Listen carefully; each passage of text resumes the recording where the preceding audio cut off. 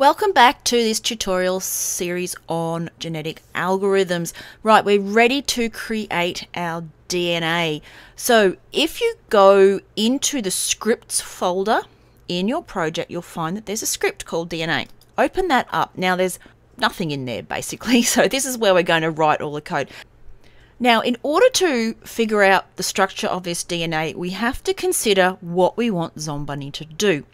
What we're doing with him is to get him to explore the maze as much as possible and pick up as many Easter eggs as possible that are hidden in there. Now, we're not actually going to use the Easter egg as such in the DNA, okay?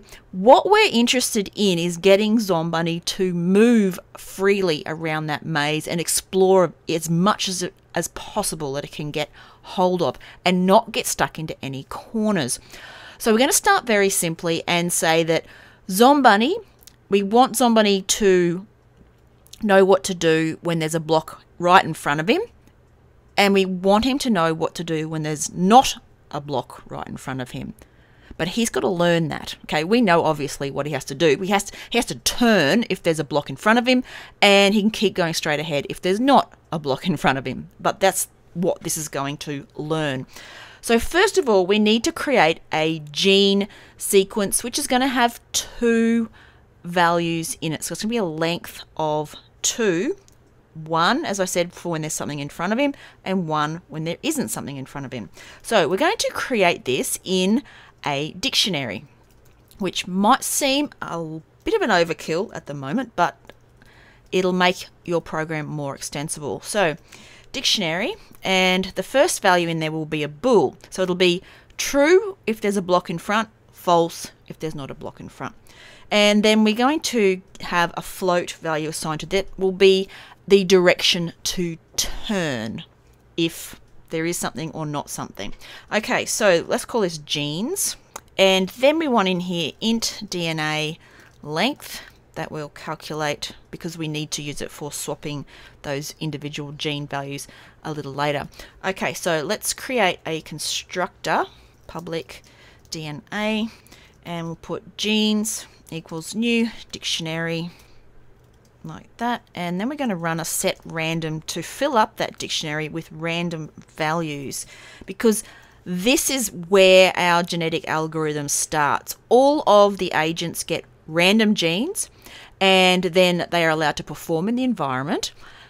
Based on how they go, the best ones are kept and their genes are then bred together, and the others are kind of, I guess, tossed aside because they're no good.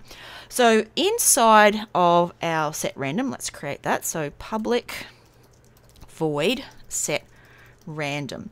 We want to add into the dictionary a set of all the possible states that Zombunny is going to come into contact with, which at the moment is whether or not there's a block in front of him. So there's only going to be 2. We want genes.clear initially in here because we will come back and call this a little bit later and reset the genes. So genes.add, and the first one will be false. So if there's not a wall in front of Zombunny, what do we want Zombunny to do? Well, it's not what we want to do, it's just what we're going to randomly set him up to think he's going to do. So I'm going to put random.range, and we're going to put an angle in here between -90 and 91. Okay, 91 because this is exclusive of that value, and we're going to stick with whole numbers in this case. So this is going to return an integer. We don't want the minuscule floating angle ranges. This angle is the angle that he's going to turn when there's not a wall in front of him. Okay, if he turns up with, by pure chance, a 0, then he's in luck, isn't he? Now we also want to grab this again and add in another one just here, and forgot a semicolon up on that clear. This will be when there is a block in front of him. Okay, it's going to be true, then this will be what the gene is set to. Then finally we'll put DNA length equals genes.count. Okay, so there are 2 values in our gene sequence. Now, the other thing that our DNA needs to be able to do is combine itself with another piece of DNA. So we'll put this code underneath set random. So public void combine, and we'll pass through two sets of DNA, D1 and DNA D2. Then inside of here, first of all, we'll create an int I equals 0 to keep track of each gene, essentially. And then we'll create a temporary holding spot for these genes. So we'll create a dictionary, which is the same as the dictionary we've already got. Okay, so it's going to be a bool and a float value, and we'll call this new genes and set that to equal a new dictionary of that particular type. Okay, then we're going to do a for each and loop through the genes that we've got in this particular sequence of DNA, and then reset them with these two pieces of DNA coming through, which will eventually be the parents. Okay, so we'll put a key value pair in here, which will be a bool and a float, like that.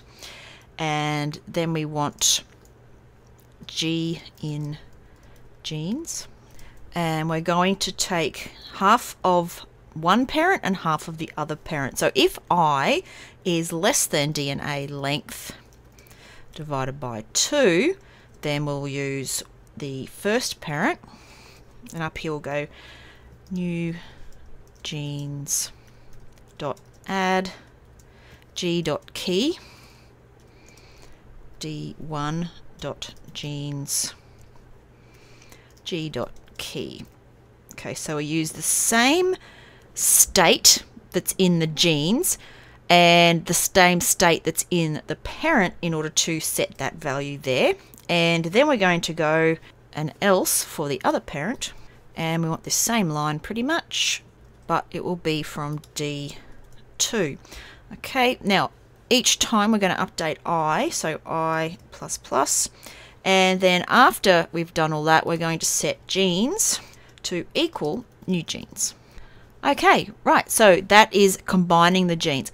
Finally, we're going to create one more method that will allow us to query the genes so that we can figure out which way Zombunny should turn based on a certain state of the world. So public float get gene, we're going to send through a bool value, which will be our front, whatever's in front, and then we want to return genes at front from our dictionary. So that'll be the angle that's getting returned based on whether this is true or false. Right, so we're going to save that and leave this video here. That is all you need for your DNA. When we come back in the next video, we will create Zombunny's brain and start using the values in this DNA. If you'd like to support our work, like us on YouTube, visit our website holistic3d.com, look for our courses on holistic3dlearn.com, or support us on Patreon.